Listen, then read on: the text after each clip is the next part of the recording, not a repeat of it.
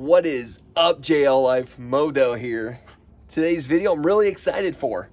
A lot of people have been asking why I don't like this bumper, and I'm going to be telling you why and switching it out with something better. Y'all, stay tuned.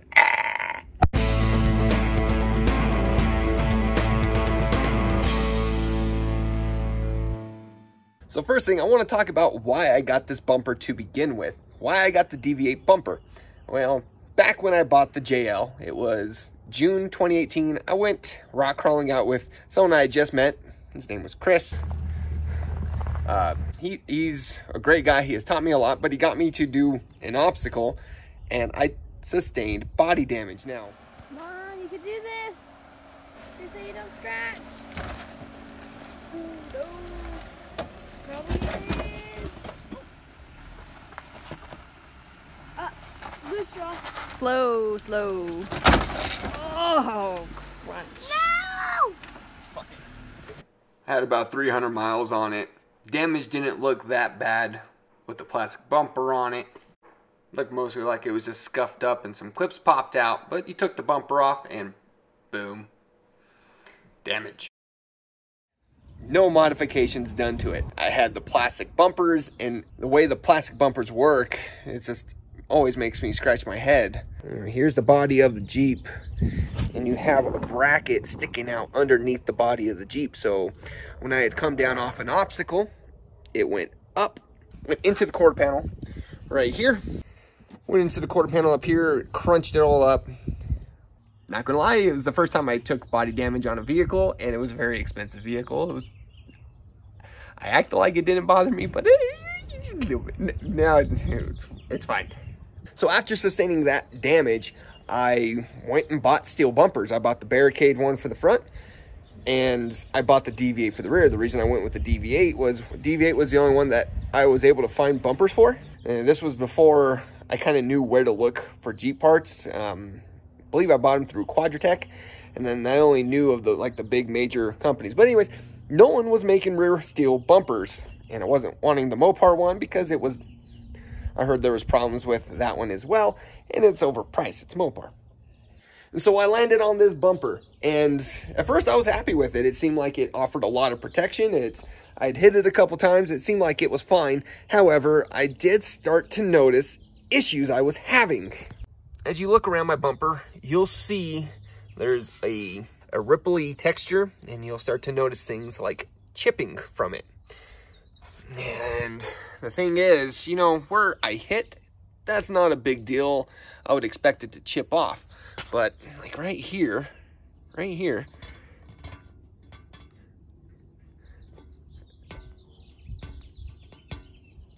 mean, you can just chip it off. And the D-rings, I mean, it's just, it flakes off way too easy. And the thing is, it doesn't even need to be hit. And it's like my bumper's like a leopard, and its skin's falling off. So I actually contacted DV8 when this was happening, and I was like, is this normal? Is this supposed to be happening? They told me it wasn't, but they refused to send me a new bumper, saying, well, what we will do is we'll send you a crash skid to say sorry, or we'll send you one of those mounting brackets for the 50-inch LED bars for the top of your... I don't like that look, so I turned that one down. I took the crash skid. I got it. It was very big. It was very over branded, which you can brand your stuff. I'm okay with that. But when like the whole thing just says DV8 cut out in it, it's like, stop. Didn't like it. So when I got it, I actually just gave it away. I continued to run this bumper, and more problems ensued. So the next problem I ran into is how it mounts. Now you can see how they are very large ovals that the bolts go into. Well, it wasn't a problem at first, but as I started to do more intense things, harder things, what started to happen, for this demonstration, I did loosen the bolts just so I can show you by hand. But what would happen, finger, but what would happen, I would come down on a rock, it would flex right into the tub. And you can see all the damage that's happened.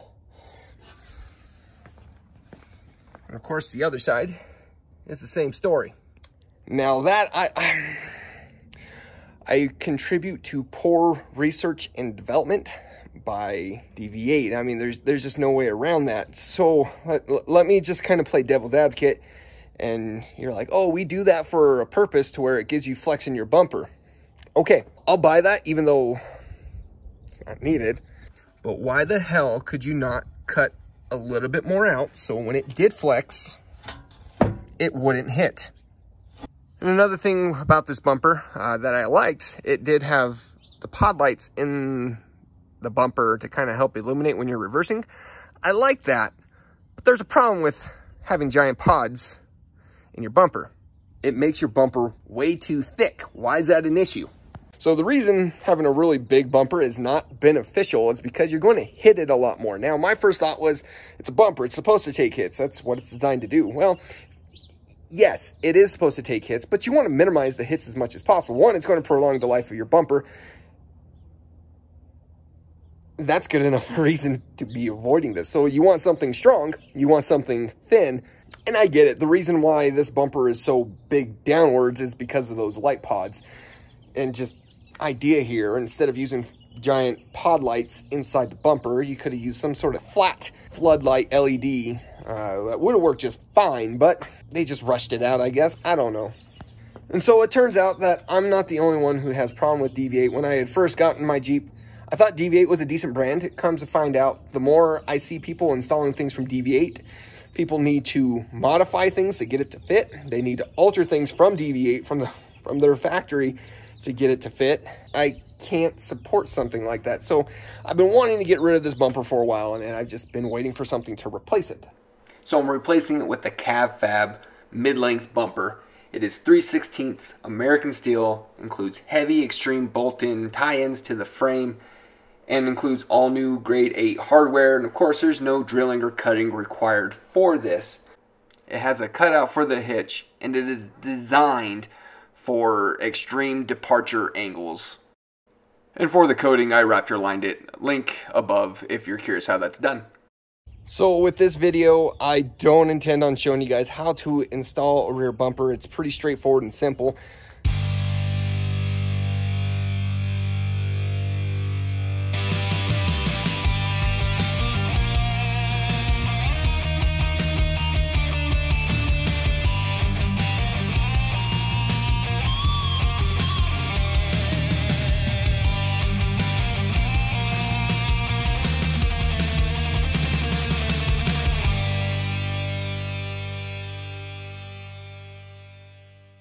And just to kind of show some numbers here. So roughly about 7 inches out. CAVFAB is less than 4 inches. 3.5 out. And of course that's going to translate to it being tucked closer to the Jeep, less likely to hit it. And going from the bottom to the top, 10 inches. CAVFAB is 8. That's not even to the furthest out point, because that sucks back in. Technically it would be 5 because it starts to cut in at that point. So after you consider the size, of course thinner is better. Not so much thinner, as tighter to the Jeep is better. And the reason being, it gives you more clearance. You hit less rocks when you're out doing off-road fun stuff, and your bumper will look better longer. Another thing to be paying attention to is weight. Now, the CAVFAB bumper weighs 39 pounds. What's it to say 40? Weighs about 40 pounds. This one weighs about 75 pounds, and that's a huge difference. You want something tight. You want something well built. You want something that's going to provide maximum departure angle clearance. Whether you want to get something that's pre-powder coated or not, it's really up to you. I really like the look of the Raptor lining, and it's super easy, super cheap, which is why I did it again for this bumper. Another issue I forgot to talk about is when I would come down off of a rock, my bumper would flex up. It would actually prevent my tailgate from opening unless I loosened the bolts and readjusted it. Now, the issue with that is that's where I keep all my tools, because I actually have the Tuffy trunk, which I can't reach into the back of my Jeep. I have to open the tailgate. And there's been situations where I couldn't get into the trunk of my Jeep because my tools are back there, and I can't loosen it until I go and borrow someone else's tools. So anyways, I'm going to get this new bumper on. I'm not going to really show you how to do it, except for one thing that I really like about this bumper. Of course, it comes with new hardware, but I'll get to showing you that when I'm there. Real quick, I want to talk about this backing plate. It's another piece that's included with the bumper. It's going to help secure the bumper to where it's not going to move. Nothing fancy about it. It's just a plate with some nuts welded on it. But inside your frame on passenger side, you have these holes on the bottom and nothing to hold it in. Well, this is just going to sit right there, and we're going to be able to bolt it in from the bottom. Driver's side already has nuts kind of put in, so anyways, this should go right in here, and we should be able to bolt in from the bottom to kind of help just hold it all together.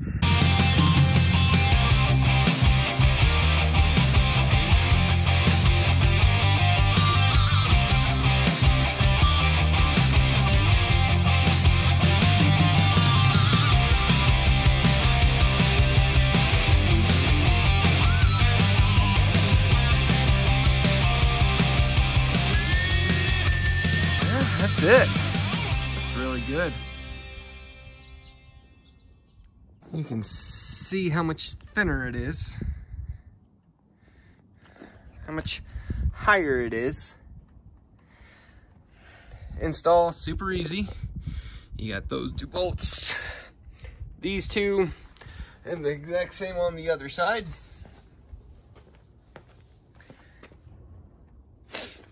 I should not have to worry about this. I'm eventually gonna do something about that. So guys, I hope you enjoyed the video. I hope this kind of clarifies into the whole cheap bumper, expensive bumper, and that's not even the case. I spent close to 600 bucks on my Deviate bumper.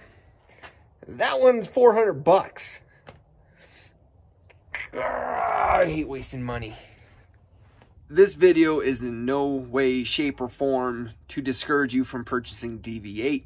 If you guys want to purchase DV8, it's your money, do what you want with it. And on that same note, this video is not to tell you to go buy CAVFAB. However, I strongly recommend CAVFAB. They are a superior design product. I've not gotten anything from CAVFAB I haven't liked. DV8 on the other hand, DV8's mounting was a lot stronger, than we wouldn't have had this issue. All the bad things that could have happened in the event that I needed to have a significant recovery from the rear end on my Jeep. Just remember, play is never a good thing. It's always going to lead to more problems. So the DV8 bumper is going to the graveyard, the bumper graveyard that me and Misty have. Another one that we had issues with was Iron Cross. Misty got this one for her Jeep originally, and we got this one because it was actually the cheapest in its range. It had a tire carrier and the bumper, I believe for $900 for the pair. Now, the issues that we started having is it would flex. It was rubbing into the tub nowhere near as bad as the DV8, but it would get stuck, and we weren't able to open Misty's trunk very easily. And it's because those giant damn holes and no other mounting locations for it. Note to manufacturers, if this is going to be what's holding your bumper to the Jeep, you better make this have a lot less tolerance than this. Remember to like, comment, subscribe, and share, because this is the way. Y'all, keep it easy.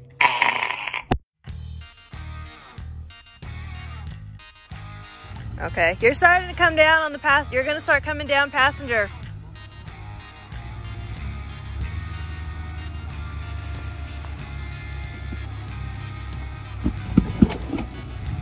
Dang.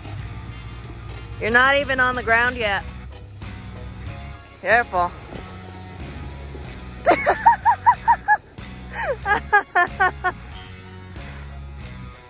It's pretty steep.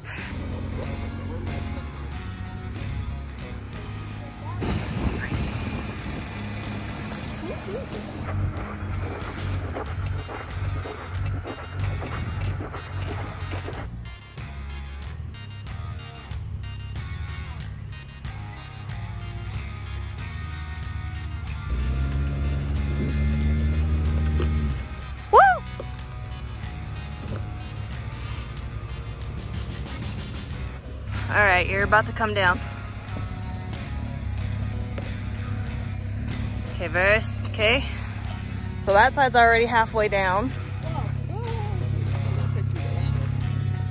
Don't mess up your bumper. Okay. You're looking all right. You're probably gonna clear it. Oh, we got a little bit of hitch touch, but there it goes. A little bit of bumper taps. Uh-oh. Uh-oh. You're on a little ledge. Yeah. It's gonna drop. Oof. It's a good thing you deflate your tire. Yeah. Broke in the bumper. All right. And guess what it didn't do? Flex into the tub.